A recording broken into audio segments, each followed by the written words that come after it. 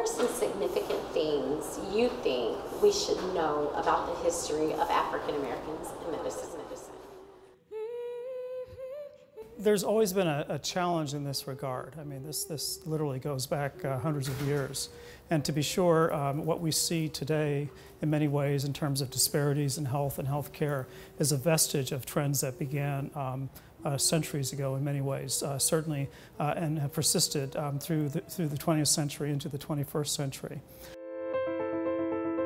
Well, you know, there are 3 historically black medical schools: Morehouse School of Medicine, Meharry, and Howard.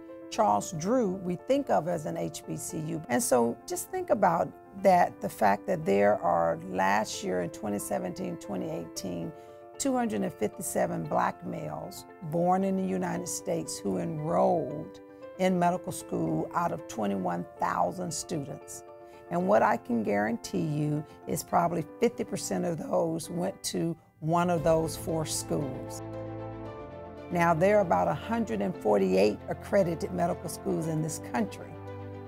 And so if it were not for these historically black colleges or universities, then what you would see is fewer of those black men, I think, in medical school. This is a challenge, and this is why we need to ensure that diversity, for example, exists within the healthcare professions, so that when you're seeing a patient, you identify with the patient as your grandmother, as your sister or brother, your uncle, somebody that you care about.